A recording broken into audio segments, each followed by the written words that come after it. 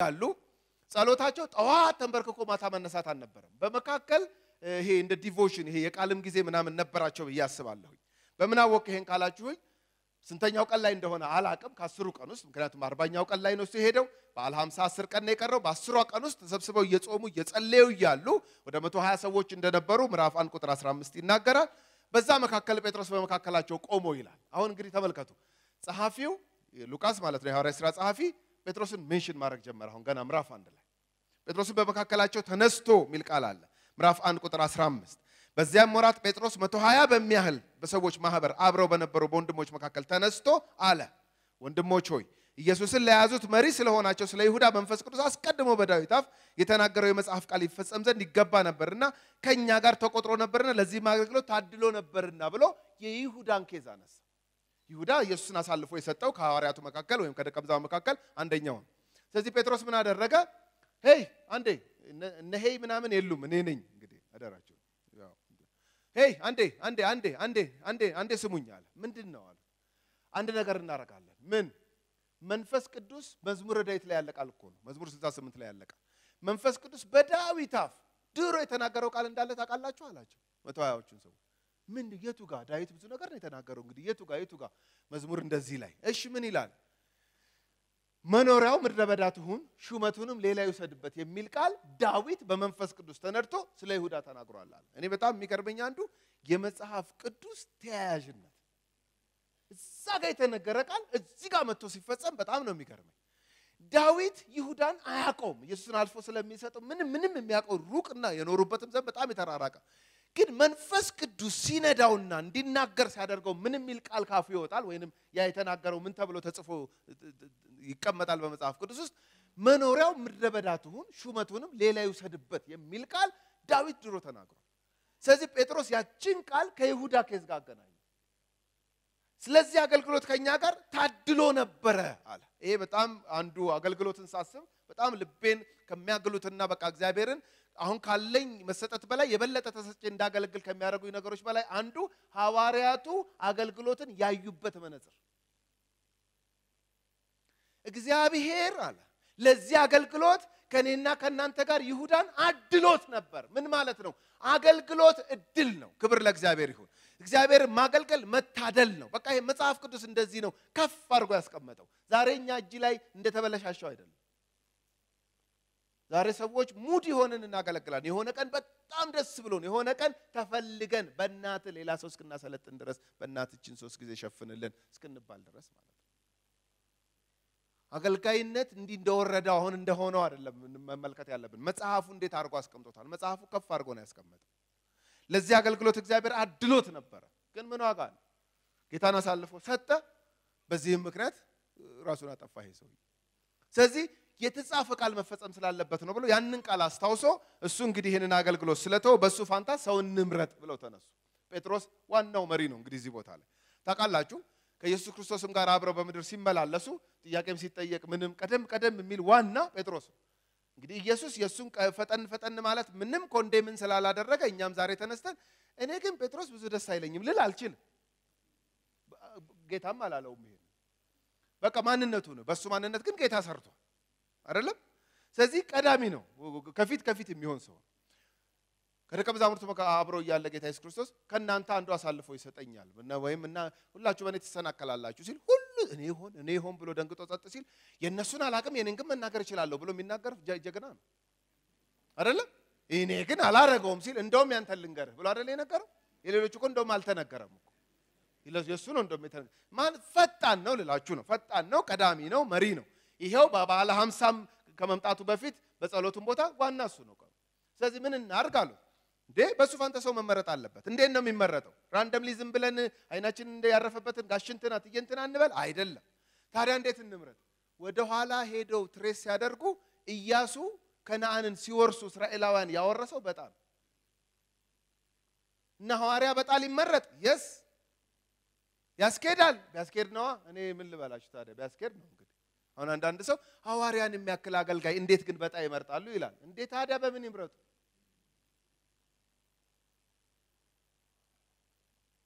ስለዚህ ጣም ይወጣለት ሰው ከኛ ጋር አንዱ ምስክር ይሆናል የምን ምስክር የትንሳኤው ምስክር ተመልከቱ ምዕራፍ 1 ቁጥር 22 ላይ ከኛ ጋር የትንሳኤው ምስክር ይሆን ዘንድ ይገባል ይሄ የሚመረጠው ሰውዬ ለምን የትንሳኤው ምስክር ተባለ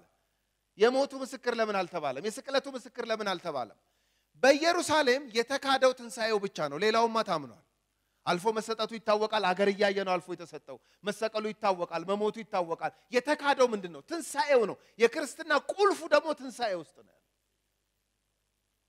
እንዴት ነው የተካደው ትንሳኤው እንዴ ወታደሮቹ አይናቸው ያየ ኢየሱስ ሲነሳ ደንግጠው አለቆቻቸው ጋር ሄደው እንደተናገረው ተነሳ ዝምበል ይሄ አይወራም ዝምበል አይደለም ያሏቸው እንዴ ዝምበል ይሉናል እንዴ ተነስቷል አይደል ይባባሉ ሁለት ወታደሮች እኔ አይቻለሁ እንግዲህ ተነስ ዝምበል ተረጋጋ በሌሊት አትነጅሰን ዝምበል እሺ ዝም እንበል ዝም ቀስ ብለው አዋራቸው ምንድነው የሆነው አላቸው አይ ያ እየጠበቅን ይያለን ተነሳ ዝምበል ጠይቀኝ እኮ ነው ራስህ እኮ አለቃው ማለት ነው ጠይቀኝ ቆይ ዝምበል አለና ተመካከሩና ምን ብለው ይወስናሉ እኛ ጠበቅነው ይሄ ቀጣፊ ዋሾ ነው አይነሳም ብለን ደክሞን ስንተኛ ደቀ መዛሙርቱ ሌሊት መጥተው አስከሬኑን ሰረቁትና ስንነሳ ባዶ ሆኗል ብላችሁ ይሄንን ከተማ ውስጥ ንዙት ለዚህ ደግሞ ገንዘብ ይሰጣችኋል ተባለ ወይኔ ግን እኮ ተነስቷል ዝምበል አትሰማም እንደ ዝምበል አያችሁ የተካደው ትንሳኤው ስለዚህ ምን አደረጉ ጉባቸውን ተቀበሉና አይኔን ግንባር ያርጋው አልተነሳም ደቀ መዛሙርቱ መጥተው ነው ይሰር እንዴት አፈን ከፍተት እንዴት ተኛለህ ጠብቅ ተብለህ ብለ አለቆች ከእንትን ካሉ እኛ ኃላፊነቱን እንወስዳለን ብለዋቸው እነዛ የመከሯቸው ሰዎች ስለዚህ በኢየሩሳሌም ከተማ የተወራው ምንድነው አስከሬኑን ደቀ መዛሙርቱ ሰረቁት የሚለው ወሬ ነው እውነት ኢየሱስ አስከሬኑ ተሰርቆ ነው አይደለም ኢየሱስ ተነስቷል ይሄ ግን ተክዶ ነበር ስለዚህ ምን አሉ የትንሳኤው ምስክር ይሆን ዘንድ ከኛ ጋር የሚቆጠር ሰው እንምረጣሉ ዛሬም ቢሆን የወንጌል ትልቁ አንኳር መልእክት ምንድነው ኢየሱስ መሰቀሉ መሞቱ ብቻ አይደለም መነሳቱም ዳግም መምጣቱም ነው ክብር ለእግዚአብሔር ይሁን ፓኬጅ ነው እሱ ሙሉን ካልተጠቃለለ ሞቶልሻል ብቻ አይደለም ሞቶ አልቀረም ምን አርጓል ተነስቶ መነሳቱ ምንድነው መስዋዕቱ በአባቱ ፊት ተቀባይነት ማግኘቱን ነው የሚያሳየው ስለዚህ ይሄ ስለተካደ ይሄንን የሚመሰክር ሰው ከኛ ጋር ይመረጥ ተባለ ማቲያስ ተወጣለት እሱ ሐዋርያ ሆነ ይሄ ታማውጣት ቀጠለ ወይ አልቀጠለም ሐዋርያት ሥራ ምዕራፍ 13 ላይ ሄዳችሁ ብትመለከቱ ሳውልንና ባርናባስን ለጠራኋቸው ሥራ ለዩልኝ ሲል መንፈስ ቅዱስን ምን አደረግነው ሰማነው ከበዓለ 50 በኋላ መንፈስ ቅዱስ ከወረደ በኋላ ሐዋርያቱን ጋይድ የሚያደርጋቸው መንፈስ ቅዱስ ነው ከበዓለ 50 ከሐዋርያ ከመንፈስ ቅዱስ መውረድ በፊት ባለው ግን ምንድነው የሚያደርጉት ኢያሱ ምድሪቱን በጣ እንዳከፋፈለ በጣ ነበር እንደዚህ አይነት ነገሮችን የሚሰሩ ስለዚህ እግዚአብሔር በጣ ያልፍ ነበር ይሰራ ነበር ይሰራ ነበር ስለዚህ ምዕራፍ 2 ላይ ስንመጣ በዓለ 50 ሆነ በዓለ 50 በጣም የሚገርመኝ ቀን ነው እግዚአብሔር እንዴት በስትራቴጂ የሚሰራ በስትራቴጂ የሚያምን አምላክ እንደሆነ ምረዳበት አንዱ ሐዋርያት ሥራ ምዕራፍ 2 ነው እንዴት ብትሉኝ ሐዋርያት ሥራ ምዕራፍ 2 ላይ በዓለ 50 ማለት አይሁዳዊ ከተበተነበት ሁሉ ለዛ በዓል ይመጣል እያንዳንዱ አይሁድ እንግዲህ ይበተናል አክቹአሊ አይሁድ ብቻ ሳይሆን የእግዚአብሔር ሕዝብ ይበተናል የሚበተን ሕዝብ ነው የእግዚአብሔር ሕዝብ አሁንም ድረስ የሚበተን ሕዝብ ነው የሚበተነው ለምንድነው ጠባቂ ስለሌለው ምናምን ነው አይደለም እግዚአብሔር መንግስቱን ለማስፋት ልጆቹን ይበተናል ዛሬም ድረስ ባልጠበቃችሁት ባላሰባችሁት ሁኔታ ረግጠዋለሁ ብላችሁ ማታስቡትን ምድርና አካባቢና አያዋለሁ ብላችሁ ማታዩትን ሕዝብ እግዚአብሔር ያሳያችኋል ትንቢት አትቀበሉ ትንቢትም ባይሆን ይሆናል ምን ጥያቄ አለው በቃ ትሄዳላችሁ ማትረግጡት ቦታ የለም በቃ ትንቀሳቀሳላችሁ ስለዚህ በበዓለ 50 ቀን አይሁዳዊ ተበትነው ስለነበረ ለዛ በዓል ይመጣል እነሱ ሁሉ በሚገኙበት ቀን መንፈስ ቅዱስ መውረዱ የእግዚአብሔር ፕላን ነው ደግሞ መንፈስ ቅዱስ ሲወርድ ምንድነው የሆነው በሁሉም ላይ እንደ እሳት የተከፋፈሉ ልሳኖች ወረዱባቸው ታዩዋቸው ከዛስ ሁሉም ይናገሩ ጀመሩ የሚናገሩት ቋንቋ ምንድነው ከተለያየ ሀገር የመጡ አይሁዳውያን የሚናገራቸው ሄደው የሚናገሩትን ቋንቋ ነው የሚናገሩት መንፈስ ቅዱስ በወረደ ቀን ከተለያየ ሀገር የመጡ ሰዎች ወንጌልን እንዲሰሙ ነው እግዚአብሔር ያደረገው ማለት ይሄ ወንጌልን ማስተራጨት የእግዚአብሔር ሚሽን ነው የእግዚአብሔር ቢዝነስ ነው ስለዚህ ሁሉም ከመጣበት አሁን ከጣሊያን የመጣው እዛ የገሊላ ሰዎች ናቸው እዛው ኢየሩሳሌም የነበሩ ከዛ ያልወጡ ናቸው ጣሊያን መጥቶ አያውቅም ግን በጣሊያንኛ ታታታታታታታ ሲል ይሄ ሰውዬ ሮም መጥቶ ያውቃል ይላል አያውቅም ግን እኮ ጣሊያንኛ ነው የሚለው ታውቃለህ ጥርት ያለ ጣሊያንኛ አይገርምም ታውቃለህ ይሄን ሰውዬ ጣሊያን ይሄ ጣሊያን መጥቶ አያውቅም ግን በጣሊያንኛ ይናገራል ከሊቢያ የመጣው እንደዚህ ከቀሬና የመጣው ከተለያየ ቦታ የመጡት ሁሉም በአገራቸው ቋንቋ እነዛዛ ያሉ ሰዎች ሲናገሩ ይሰሟቸዋል አንዳንዶች ደፋሮች ስካር ነው አሉ አንዳንዶች ደግሞ ኖ ይሄ ስካር አይደለም የፈለገ ብደፍር እኔ ይሄን እንኳን አልደፍርም ምክንያቱም የእግዚአብሔርን ታላቅ ሥራ ሲናገር እየሰማሁት ስካር ነው ልል አልችልም ስለዚህ ለሁለት ተከፈሉ እነዛ ሰዎች ስካር ነው አይደለም ሰክረው ነው አይደለም ቀጣቱ 3 ሰዓት እኮ ሰክረው ነው አይደለም ግርግር ሲፈጠር አቤት ለጴጥሮስ ሲመቸው እንደዚህ አይነት ነገር ብድግ ጋላ ጀግና አይደለም አንደኛ እኮ ነው በቃ ይመጣና ይላቸዋል የሆነ ነገር ሲፈጠር አንዴ አሁን እዚህ ጋር እኔ ያጨበጨበሉ ይመስለኛል ነበርክ አልነበርኩም ልኖርም አልችልም ግን እገምታለሁ ምን ችግር አለ በሁለቱ በተከፈሉ ሰዎች መካከል አንዴ ያጨበጨበና አንዴ አዳምጡኝ አለ ምንድነው ሲባል ነገሩ እንደዚህ ነው ምን ስካር ነው ያላችሁ አላችሁ ስካር ያለ በዚህ አይደለም ያለው ስካር ነው ያላችሁ አላችሁ እግዚአብሔርን ታላቅ ስራ ደግሞ በቋንቋችን ሲናገሩ ሰምተናል ያላችሁ አሉ ይኸውላችሁ ነገሩ እንደዚህ ነው አላችሁ ምን እናንተ አይሁዳውያን ናችሁ ይሄ አይሁድ በዓል አይደል እንደ አሕዛብ እኮ እዚህ በዓል ላይ አይመጣም ታውቃለህ ልክ ነው አውቃለሁ አይሁዳውያን ናችሁ የብሉይ ኪዳን መጽሐፍትን ታውቃላችሁ እናውቃለን የሙሴ መጽሐፍት የታሪክ መጽሐፍት የግጥምና የቅኔ መጽሐፍት ምናምን የትንቢት መጽሐፍት ማይነር ፕሮፌትስ ሜጀር ፕሮፌትስ ምናምን ሊሉት ይችላሉ እናውቃለን ኦኬ ጥሩ ከነዚህ ከደቂቀ ነቢያት ከሚባሉት መካከል ኢዮኤል ትዝ ይላችኋል የኢዮኤል መጽሐፍ ኢዮኤል አጠር ያለች እንትን ኢዮኤል ትዝ ይላችኋል እሱ መጽሐፍ ላይ አንድ ቃል አለ ምን የሚል በመጨረሻው ዘመን ደረሰ እንዴ ኢየሱስ በስጋ ከተገለጠበት ጊዜ ጀምሮ የመጨረሻው ዘመኑ ተፈጸመ ንስሐ ግቡ ብሎ አይደል የጀመረው ስለዚህ ዳግም እስከሚመጣበት በስጋ ከተገለጠበት ዳግም እስከሚመጣበት ያለው ሁሉ የእግዚአብሔር የመጨረሻ ዘመን ስለዚህ ዘመኑ ተፈጸመ ብሎ ስለተናገረ በመጨረሻው ዘመን ስጋ በለበሰ ሁሉ ላይ ምንድነው ስጋ በለበሰ ሁሉ ላይ ማለት ባይሁድ ላይ ለማለት አይደለም አሕዛብን ይጨምር እንዴት ሊደበላለቅ ይሄው ተደበላለቀ እኮ በቃ እንዴ ለአይሁድ ካልክሽ አይደለም ስጋ በለበሰ ሁሉ ላይ እንደዚህ የሚል ቃል አንተ አላነበብኩም እንዴ እስከዛሬ እኔ እንጃ ዘልዮ ይሆናል እንግዲህ እኔ ምን አውቃለሁ እኔ እኮ ይገርምሃል እኔ ደስ የሚለኝን ነገር ነው እንጂ እኮ የሚይዘው አንዳንዱ ነገር እኮ አልይዘው ስጋ በለበሰ ሁሉ ላይ የሚል ቃል አለ ትንቢተ ኢዮኤል ምዕራፍ 2 ቁጥር 28 ጀምሮ እንደዚህ የሚል ቃል አለ እውነት እርግጠኛ ነህ በደንብ አዳምጡኝ እናንተ የመጽሐፉ ባለቤት ስለሆናችሁ ነው ምነግራችሁ ለአሕዛብ ይሄ አይነገርም ስለዚህ ታውቁታላችሁ ምን ይላል እስቲ ንገረን ስጋ በለበሰ ሁሉ ላይ መስፈርቱ ምንድነው ስጋ መልበስ ምንድነው በእግዚአብሔር አምሳል መፈጠር ሰው መሆን በቃ አለቀ አይሁድነት አይደለም አሕዛብነት አይደለም ሴትነት አይደለም ወንድነት አይደለም ባለጠጋ መማር አለመማር ነው ስጋ በለበስ ብቻ ነው መስፈርቱ ስጋ በለበሰ ሁሉ ላይ ከመንፈሴ አፈሳለሁ ብሎ ተናግሮ ነበር እሱ ቃል ነው የተፈጸመውና እሱ መንፈስ ነው በእኛ ላይ ኧረ እባክህ አያችሁ የጴጥሮስን አካሄድ አያችሁ ምዕራፍ 1 ላይ የይሁዳን ታሪክ ከመዝሙር ጋር አገናኝ አሁን የበዓለ 50 ታሪክ ከኢዮኤል ጋር አገናኝ አንዱ እንግዲህ ሐዋርያት ሥራ መጽሐፍ ላይ በጣም ምን ያስደንቃል ወይንም ምን ሌሰን አግኝተሃል ብትሉኝ የእግዚአብሔር ቃል ዕውቀታቸው በጣም ነው የሚያስደነግጥ ያቃሉ ስክሪፕቸር ያቃሉ በቃ የእግዚአብሔርን ቃል ያቃሉ ሰዎች የእግዚአብሔርን ቃል ካላወቁ ለመሳት ቅርብ ናቸው ምክንያቱም ምንም ስታንዳርድ የላቸው ምንም መለኪያ ፊልተር የሚያደርጉበት ነገር የላቸው የትኛው ሙቭመንት የትኛው እንቅስቃሴ ልክ ነው በተለይ ለነሱ እንዲ ሳውንድ ካረጋላቸው ነው ደስ ካላቸው በቃ አሪፍ ነው ይሄማ የጌታ ነው ይላሉ የጌታ ነው ለማለትም ላለማለትም መለኪያው ያስፈልጋል ስለዚህ አሁን ጴጥሮስ አካሄዱን ሲመለከተው የእግዚአብሔርን ቃል ያውቃል ትንቢተ ኢዮኤል እንዴት አድርጎ እንደተፈጸመ አወቀው ከዛ ይሄንን ነገራቸው እሺ እዚህ ጋር ለምን አላቆመም ብትሉኝ መልእክት ወይንም ወንጌል ወይንም የእግዚአብሔር መንግስት መልእክት እዚህ ጋር አይቆምም ማሰሪያ ያለው መቋጫ አለው ሄዶ የሚታሰርበት አንድ መደምደሚያ አለው እሷ መደምደሚያ ላይ መድረስ አለበት ስለዚህ አሁን ለነዚህ ሰዎች በበዓለ 50 ቀን በትንቢተ ኢዮኤል ላይ የተነገረው ቃል ነው የተፈጸመው ስለዚህ እሱ መንፈስ ነው በእኛ ላይ የወረደው ምናምን ብሎ ቢነግራቸው ይገርማል እድለኞች ናቸው መንፈሱ በእናንተ ላይ ወረደው ኦኬ ኢንጆይ ኢት ቻው ብሏቸው ሊሄዱ ይችላል ስለዚህ መልእክት እዚህ ጋር አይቆምም ወንጌል እዚህ ጋር አይቆምም ታዲያ ምን አደረገ ጴጥሮስ እንደሄነን እድልማ ሚሳል አደርግም ይሄ ሁሉ ሰው አፉን ከፍቶ እየሰማኝማ የመጨረሻው ፖይንት ላይ አደርሳቸዋለሁ አለና አንድ ነገር የመጣለት ይመስለኛል አሁን እነዚህ ሰዎች በዓለ 50 ሊያከብሩ ነው የመጡት ስለዚህ ኢየሩሳሌም ሲገቡ መጀመሪያ የሚሰሙት ዜና ምንድነው መሲህ ነኝ ብሎ መጥቶ አንዱ ተነስቶ አይገርምም ተሰቀለ ከዛስ ተቀበረ ከዛስ ሞተ ከዛስ በሶስተኛው ቀን እነሳለሁ ብሎ አሳሳሽ ስለሆነ ይነሳል ተብሎ ሲጠበቅ ወታደሮቹ እንቅልፍ ወስዷቸው ያለ ደቀ መዛሙርቱ ለሊት ቀስ ብለው ሸውደው መጥተው አስከሬኑን ይዘው ሄደው ተነስቷል ብለው አሰሩ ግን አልተነሳም የሚለው ወሬ ነው ከተማውን የሞላው ስለዚህ በዓለ 50 ሊያከብር የመጣ ሰው የሚኖረው መረጃ ምንድነው አስከሬኑ የተሰረቀ አንድ መሲህ ደቀ መዛሙርቱ የሰረቁት አንድ መሲህ ሚል ታሪክ ነው እንጂ ተነስቷል የሚለው አይደለም ስለዚህ ጴጥሮስ ዛጋ ማምጣት ስላለበት መልእክቱ ምን አደረገ ቀጥሎ እንደ ተናገረ ምዕራፍ 2 ቁጥር 22 የእስራኤልም ሰዎች ሆይ ይህን ቃል ስሙ መልእክት አለኝ ነው የሚለው አያችሁ መልእክት አለኝ ሰው ካገኘው መልእክት አለ አይሁዳዊ ሁኑ አህዛብ ሁኑ ምትሰግዱ ሁኑ ምትጸልዩ ሁኑ ምንም ሁኑ I don't mind እንደሱ አይደለም አሁን እኔ ግን መልእክት አለኝ ያልጨረሰም እንደ መልእክቱን እንዴት ይጨርሳል ትንቢተ ኢዮኤል ተፈጸመ ብሎ መልእክት አለቀ ይባላል አይባልም ስለዚህ ስሙኝ አላችሁ ምን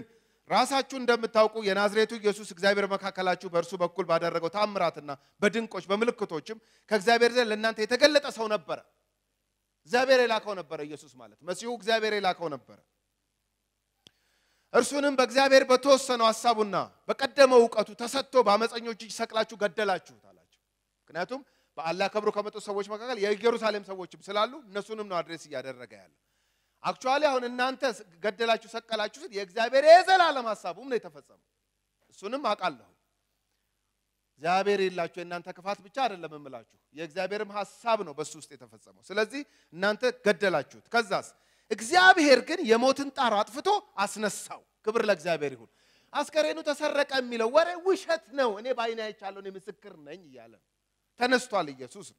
ስለዚህ ያንን የሞት ጣር አጥፍቶ አስነሳው ሞት ይዘው ዘንድ አልቻለምና በምን አወቅክ ምትሉኝ ከሆነ በመጽሐፋችሁ አላችሁ አሁን ደግሞ መዝሙረ ዳዊት እንጠቀስ መዝሙር 16 ምንድነው የሚለው መዝሙር 16 ዳዊት ስለርሱ እንዲህ ይላልና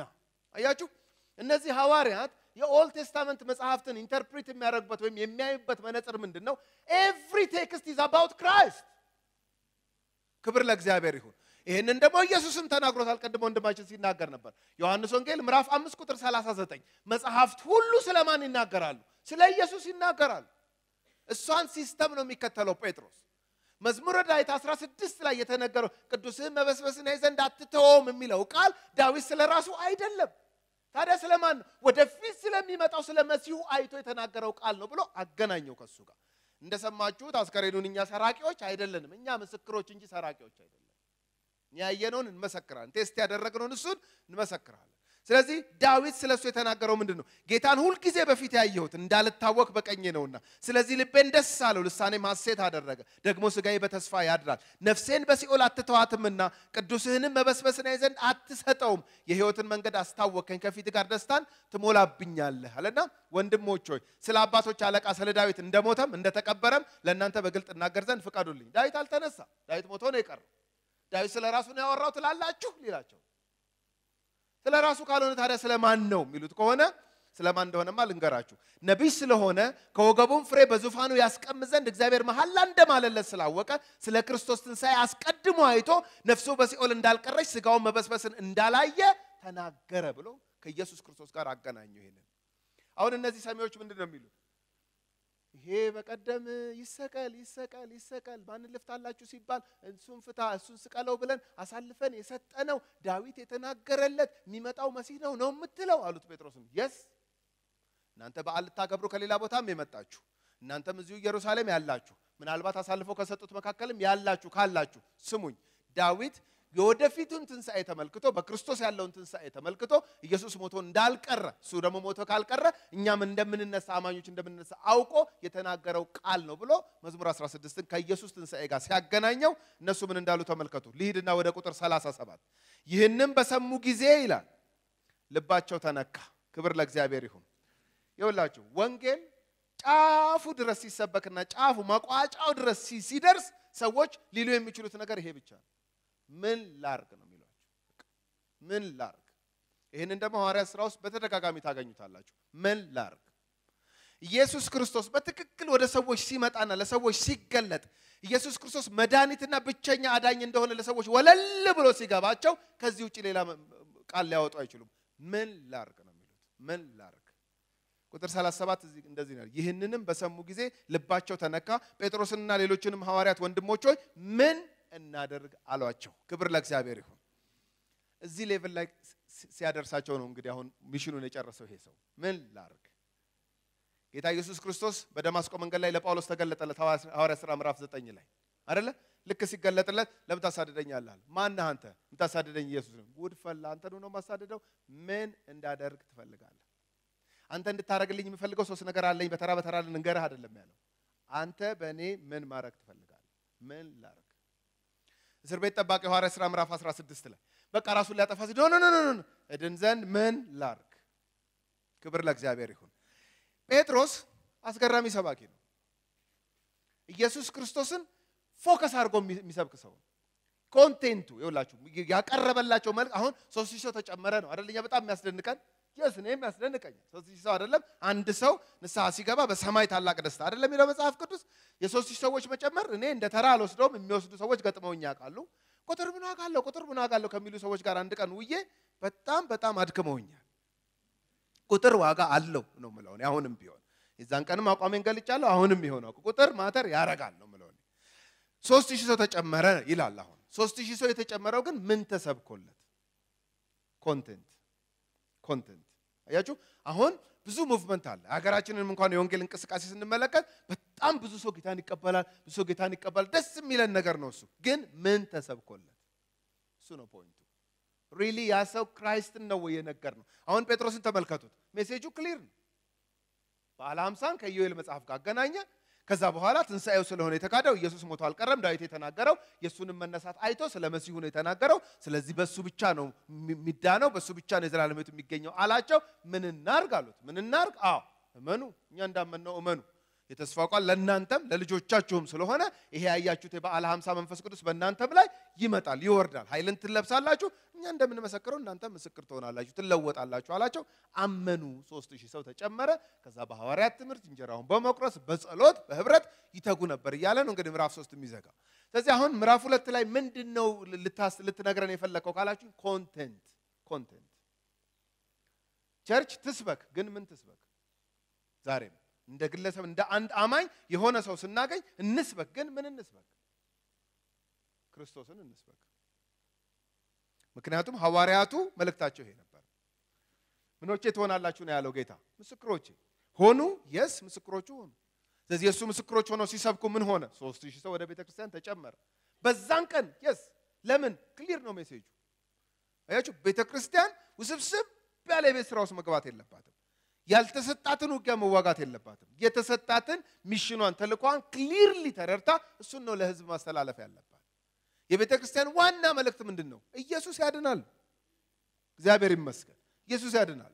በቃ ብቸኛ መድኃኒት እሱ ነው ምዕራፍ 2 ላይ ጴጥሮስ ይሄንን ነው ያደረገው ምዕራፍ 3 ጋር ስንመጣ ዮሐንስ ተጨመረ እንጂ አሁንም ጴጥሮስ ነው ያለው ወደ ጸሎት ሲሄዱ ወደ መጸለያ ቦታ ከሰዓት ላይ ይሄዱ ይያሉ አንድ መንቀሳቀስ የማይችል ሰውነቱ የማይታዘዝለት ሰው መንገድ ላይ አገኙ ደጃፉ ላይ ከዛ ለመናቸው እስቲ ስጡኝ አላቸው ብርና ወርቅ ጴጥሮስ ተመለከተው ከዮሐንስ ጋር ሆኖ ብርና ወርቅ የለንም ግን ምን ሰጣ አንድ ነገር አለን አለ ምን ኢየሱስ ክብር ለእግዚአብሔር ይሁን ይሄ ነው ሜሴጃቸው ሰው ሲያዩ የሚታያቸው በዛ ሰውዬ በኩል ተጠቅመው የሆነ ነገር ጋር ሲደርሱ ሳይሆን ለዛ ሰውዬ ሼር የሚደረግ ለዛ ሰውዬ የሚሰጥ ኢየሱስ የሚባል መልእክት ነው ውስጣቸው ያለው ፓራላይዝድ ነው አይንቀሳቀስም ይሄ ሰውዬ ግን ኢየሱስ ግን ያስፈልገዋል ለዚህም ሰውዬ ብለው ያምናሉ ስለዚህ እሱን ነው የምሰጥህ ትኩር ብሎ ተመለከተው አየው ተመልከታለው ከዛ ቀኝ እጁን ይዞ ምን አደረገው አነሳው ይላል ከዛ በኋላ ብዙ ግርግር ተፈጠረ እንዴት ይሄ ሊሆን ቻለ ምንድነው ሲባል እነ ጴጥሮስ አሁን ምንድነው ያደረጉት አንድ ነገር ክሊር አደረጉ ስለኛ ቅድስና ስለኛ መልካምነት ስለኛ ጽድቅ ስራ የመጣ ውጤት አይደለም ታዲያ እንዴት ሊሆን ቻለ እናንተ አሳልፋችሁ የሰጣችሁትና የሰቀላችሁት የገደላችሁት የሞተው እግዚአብሔር ግን ከሙታን ያስነሳው ሜሴጃቸው ምንድነው ክራይስት ክብር ለእግዚአብሔር ይሁን አሁን ጴጥሮስ እንግዲህ ይሄን ሰውዬ ተመልከቱ አስነስቶታል ተፈውሷል ብዙ ነገር ማድረግ ይችላል ምኑን አወራዋለሁ ታውቁታላችሁ ግን እሱ ምን እንዳረጋ ተመልከቱ ምዕራፍ 3 ቁጥር 12 ላይ ሐዋርያት ሥራ ምዕራፍ 3 ቁጥር 12 ጴጥሮስም አይቶ ለሕዝቡ እንዲህ ሲል መለሰ የእስራኤል ሰዎች ሆይ በዚህ ስለምን ትደነቃላችሁ ወይስ በገዛ ኃይላችን ወይስ እግዚአብሔርን በመፍራታችን ይህ ይመላለን ዘንድ እንዳደረግነው ስለምን ትኩር ብላችሁ ታዩናላችሁ አያችሁ ሰው ትኩር ብሎ ሳያቸው ትኩር ተብሎ የሚታይ ሌላ ጌታ አለ ነው አግኝቶታል እኮ አቴንሽኑን ኦሬዲ ሰው እኮ በቃ አሁን ያ ሰውዬ ሲመላለስ እግሩ ሲሰራ ምናምን ሲመለከቱ እንዴት ይሄ ሊሆን ቻለ እነዚህ ሁለት ሰዎች ማን ናቸው እነዚህ ሁለት ሰዎች እኔ እንጃ ሄዱና ጠይቋቸው መጥተው ትኩር ብለው ሳያቸው ትኩር ብላችሁ አትዩና ለምን ትኩር ተብሎ የሚታይ ሌላ አለ ይሄ ነበር ሜሴጃቸው በቃ ስለ ቅድስናችን እግዚአብሔርን ስለ መፍራታችን ይሄ እንደሆነ እንዳታስቡ ታዲያ እንዴት ሆነ እናንተ አሳልፋችሁ የሰጣችሁት የአብርሃምና የይስሐቅ ያዕቆብም አምላክ የአባቶቻችን አምላክ እናንተ አሳልፋችሁ የሰጣችሁትንና ሊፈታው ቆርጦ ሳለ በጲላጦስ ፊት የካዳችሁትን ብላቴናውን ኢየሱስን ምን አደረገው አከበረው አለ ክብር ለእግዚአብሔር ይሁን ስለዚህ የከበረውን ኢየሱስን አሁን በዚህ አገልግሎት በዚህ ሂሊንግ ውስጥ የከበረውን ኢየሱስን እንድታዩ ነው እንጂ ምንፈልገው አይናችሁኛ ላይ እንዲቀር አንፈልግም ብለው ሰዎች አይናቸውን ትኩር ብለው እነሱ ላይ ሲያደርጉ ኖ ከኛ ላይ አይናችሁን አንሱ አይን የሚጣልበት የማያሳፍር ለዘላለም የከበረ ጌታ አለ ብለው የሰዎችን አቴንሽን ወደ ክርስቶስ ነበር የሚያደርጉት የሐዋርያቱ መልእክት ይሄ ነበር ኮንቴንት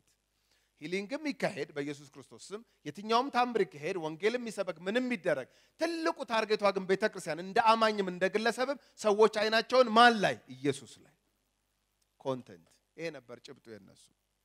ሐዋርያት ሥራ ምዕራፍ 4 ላይ ተቃወሟቸው ከፍተኛ ተቃውሞ ደረሰባቸው ያማኞቹን ቁጥር እየጨመረ መጣ 5000 ተጨመረ ይላል 3000 ነው የተጨመረው ከዛ 5000 ከዛ ደግሞ ቁጥር መቁጠር አቅቶት ይሁን አላቀም ብዙ ሰው ማለት ጀመረ ሉቃስ በጣም ብዙ ሰዎች ይጨመራሉ ስለዚህ በዛ ከተማ ለነበሩ ሰዎች ትልቅ ፈተና ነው ያማኞቹ ቁጥር እየጨመረ ሲሄድ እንዴ ወዴት ነው ይሄ ነገር በጣም እኮ እየተወሰደብን ነው ሰው ብለው የአይሁድ አለቆች መምህራኖች የተነሱ መቃወም ጀመሩ ስለዚህ እነ ጴጥሮስን ሰብስበው ሁለተኛ በዚህ ሰው ስም እንዳታስተምሩ አላቸው እኛ አሁን ጣላታችንን አውቀናል እኛ መጀመሪያ ቀን ዮሐንስ መሰለን ጣላታችን ይሄ የሚፈውሰው ዮሐንስ መሰለን ጴጥሮስ መሰለን ለካ ከዛ ያለፈ ነው ጉዳዩ አሉና እረፍ አይደለም ያሉት ጴጥሮስን ወይንም ዮሐንስን አንተ በቃ እረፍ አይደለም በዚህ ሰው ስም አያችሁ የስሙን ጉልበት ኖቲስ አደረጉት እነሱ ራሱ ለምንድን ነው ይሄ ሆነው እነ ጴጥሮስ ናቸው አይነን ያደረጉት ይሄ ሰውዬ እንዴት እንዲህ ሊሆን ቻለ እኔ ዋዛ ሰው መስላለሁ እስቲ ትኩር ብለኸኝ አይደለም ያሉት ራሳቸው ነው ይሄ ችግሩ እኮ የመጣባቸው ራሳቸው ባደረጉት ነገር ነው ምን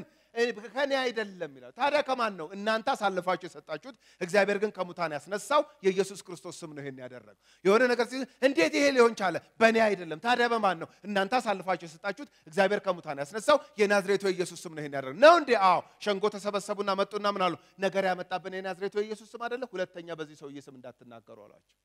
እነሱስ ምን አደረጉ ካላችሁ እንግዲህ ምን ይደረጋል በእኛ ስም እንጀምራለን ነው ያሉት አይደለም ሐዋርያት ሥራ ምዕራፍ 4 ላይ ምንድን ያደረጉት እኛ እንደናንተ ስብሰባ ተሰብስበን አይደለም መልስ የምንሰጣችሁ እዚሁ ነው መልስ የምንሰጣችሁ ምን እግዚአብሔርን እንታዘዝ ወይስ እናንተን እንታዘዝ ማለት እኛ እኮ ሱስ ሆነብን አይደለም ኢየሱስ የምንለው ታዲያ ለምንድን ነው ትእዛዝ ስለሆነ ነው ትእዛዝ ነው በቃ አያችሁ ሙዲ የማይሆኑት ለዚህ ነበር ሐዋርያቱ የሆነ ሰሞን ኢየሱስ የሆነ ሰሞን ጴጥሮስ የማይሉት ትእዛዝ ስለሆነ ነው ወንጌልን ለፍጥረት ሁሉ እንድንሰብክ ምስክር እንድንሆን ጌታ ኢየሱስ ከቻላችሁ አፈርሶን ሳይሆን ትእዛዝ አዞን ነው ሄደው አያችሁ ምስክሮች ህግሱ ላይ ፎከስ አድርጋ አይደል ያለኝ አስተማሪ ምስክሮች ለመሆን ሞክሩ ነው የሚለው It's not an option. ለአማኝ እኮ ከቻልክ መስክር ካልቻልክ ግን ፈተና ያመጣብኛል ካልክ ቶ ይላል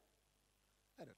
ስለዚህ ሐዋርያቱ እዛው ነው አቋማቸውን የገለጡት እስቲ እናንተ ፍረዱ እስቲ ምኑን እናንተን እንታዘዝ ወይስ እግዚአብሔርን እንታዘዝ ምን ማለት ነው እኛ እኮ ምን መሰክረው ይሄንን ኢየሱስ ይያልን ምን መሰክረው ብቸኛ መድኃኒት እግዚአብሔር ከሰማይ የላከው ብቸኛ መንገድ ኢየሱስ የምንለው ስለታዘዝን ነው እና አናቆምም በዚህ ማን እንደራደርም ማለት ይሄን ቦልድነስ ኬታ መጡት ኢየሱስ ሕይወት ስለሆነላቸው ክብር ለጌታ ይሁን አይችቴስ ሊክዱት አይችሉም አሁን ስለ ኢየሱስ መናገር መመስከር የሚባለው ነገር ሕይወታቸው ስለሆነ ውስጣቸው ስለሆነ በቃ የሚወጣው እሱ ስለዚህ አናቆምም አላችሁ አታቆምም አዎ በቃ መታሰር አለባቸው ታሰሩ እየታሰሩ ይያሉ እንኳን ባሰባቸው ጭራሽ ነው እንደውም ሰብሰብ ብለው ጸሎት ሁሉ አደረጉ ምዕራፍ 4 ላይ እግዚአብሔር ሆይ ወደዛቻቸው ተመልከት ሲሉ ድጋሚ መንፈስ ቅዱስ በእነሱ ላይ በኃይል ወረደ ምን ማለት ነው ጎሄድ ማለት እኮ ነው ቀጥሉ ዛቻቸው ምናምን አትፍሩ ምንም አያረጋችሁ ቀጥሉ ማለት ነው ድጋሚ ወረደ አዎ በቃ እንቀጥላለን ኮንፈርሜሽን ነው በማስተዋል ተመላለሱ አይደለም ያላቸው ከሰማይ ሆኖ እግዚአብሔር አንዳንዱን ነገር በማስተዋል አንዳንዱን ነገር እንደሃና በልባችሁ ምናምን አይደለም ያላችሁ ጎሄድ ነው ያላችሁ ትክክለኛ ትራክ ውስጥ ነው ያላችሁት በቃ እናንተ አሁን በመድር ላይ የምትቆዩት ለዚህ ነው ያላችሁ ምን ለመሆን ምስክር ለመሆን አሁን እኛ አማኝ ከሆነን በኋላ የጌታ ብርሃን ከበራልን በኋላ ለምንድን ነው እግዚአብሔር በመድር ላይ የሚያቆየን አሪፍ ምግብ እንድንበላ አይደለም ምንድነው ታዲያ ዓላማው ምስክር እንድንሆን በምን መንገድ በየትኛውም አስፔክት የትም እንቀመጥ አማኝ ምስክር ነው የትም ሲያወራ ምስክር ነው ሲወስን ምስክር ነው አላረግም ሲል ምስክር ነው ሲያረግ ምስክር ነው ሲናገር ምስክር ነው ዝም ሲል ምስክር የትኛውንም ነገር ሲያረግ አማኝ ባለበት ቦታ ሁሉ የጌታ ምስክር ነው ክብር ለእግዚአብሔር ይሁን ምስክሮቼ ትሆናላችሁ በቃ ይሄ የነሱ ቤት ስራ ማንነታቸው ነው በቃ ምስክር ናቸው በቃ ዋናም አይደሉም የመልእክቱ ዋናም አንኳር አይደሉም የጌታ ምስክሮች ናቸው አያችሁ ምስክር እኮ ዋና አይደለም መስካሪ ነው ያየውን የሰማውን ቴስት ያደረገውን እውነት ነው ያለውን እሱን ይመሰክራል ምስክሮች ናቸው ስለዚህ አናቆምም ታቆምም ባሰባቸው ወደ ሆኒ ከተቷቸው